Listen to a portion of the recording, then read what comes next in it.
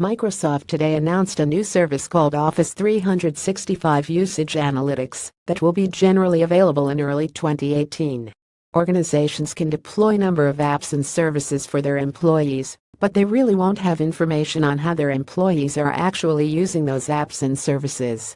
Office 365 Usage Analytics is the solution to this problem. It will help organizations to analyze and visualize service-wide usage data of Office 365 apps and services empowered by. It will include new metrics on teamwork and collaboration, usage data for Microsoft Teams, Yammer groups and Office 365 groups, and more. There's a new social collaboration area inside Usage Analytics that will offer insights about how people work in teams, and especially how they use Microsoft Teams to do so.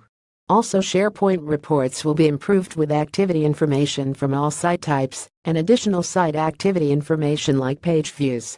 There's also advanced usage analytics that allows admins to access more granular usage data to perform advanced analytics on organizations' Office 365 usage data.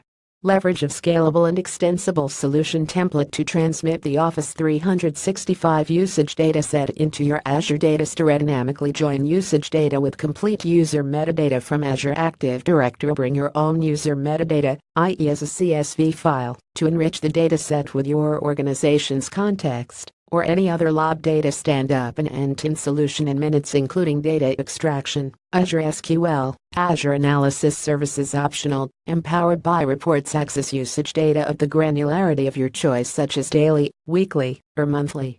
Learn more about Office 365 Usage Analytics here.